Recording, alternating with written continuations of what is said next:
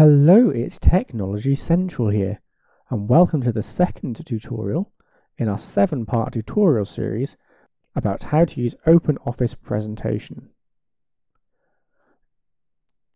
In this tutorial, we're going to be showing you how to add slides, delete slides, duplicate existing slides, and modify the appearance of your slide. Let's get started by adding a new slide. To add a new slide, simply come to the Add Slide button here and click on it. We've now added a second slide.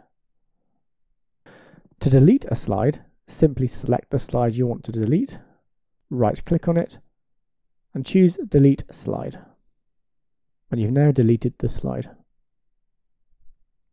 To duplicate a slide, select the slide you would like to duplicate, and either click Duplicate Slide here, or come up to Insert and choose Duplicate Slide. And we've now created a duplicate of that slide. Now let's change the background color of our slides. To do that, come to Format and then choose Page.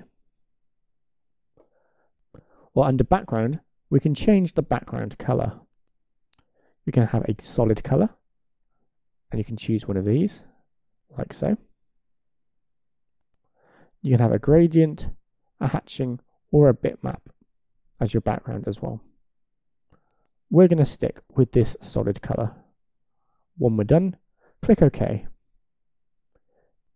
You can now choose to apply that background color to either all slides or just the one slide. We're going to apply it to all slides, so we're going to click Yes. As you can see, the background of our slides has now changed to this blue color. We can also use themes to apply styling to our slides. OpenOffice has a couple of inbuilt themes, but you're able to download other themes from the internet. To change the theme of your presentation, come to the Master Pages button on the right-hand side. Here you'll be able to see a series of pre-built themes for you to use. For example, this stripy theme. Select the theme you wish to use from the options available to you.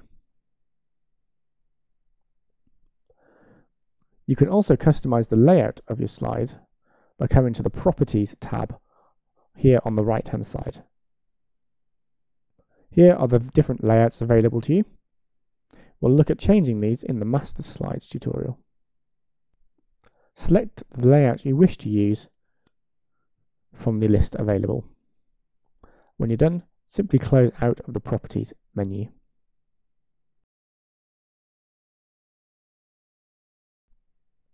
Now we've got a layout for your slide, we can add content to it. Here we have a text box, and we can edit the text in the same way as for most text editors.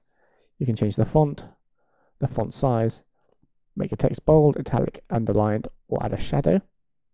Choose the alignment of your text and use drop-down lists. You can also change the font color here. We'll be looking at using word art or font work in our next tutorial. That's all we've got to show you in this tutorial. I hope you found it useful. If you have, leave us a like, subscribe, and leave us a comment. Hope to see you next time, but for now, thanks for watching and goodbye.